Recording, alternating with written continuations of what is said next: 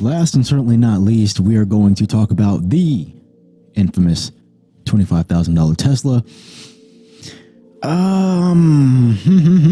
Isiah, you're the expert on Tesla. Let's go ahead and hear it. Yeah, man. Brother, I'm just gonna speak my mind, man. I ain't no expert, just a man with a dream and a scheme.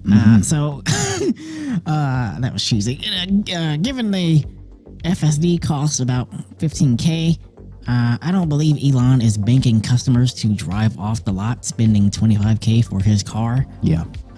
He says the car will operate mainly in autonomous mode. So again, he's banking on FSD tech to improve, along with updates to Tesla Vision, which in its current state is not fully usable on city streets, but decent enough on the highways.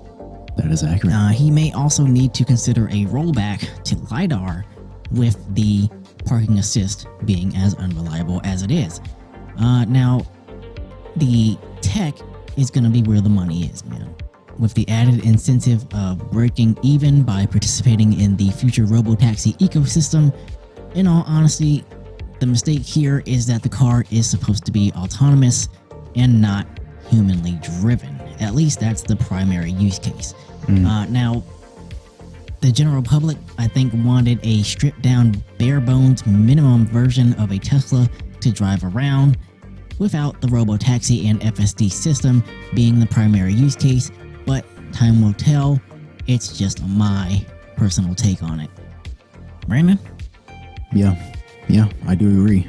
Tesla is geared towards autonomous driving and robotaxis, and if you're skeptical about the tech behind the car, you still have the rest of the fleet to fall back to. Ladies and gentlemen, I hope you enjoyed this episode of the BCIP podcast. Until next time, much love, and we will see you all soon. Peace.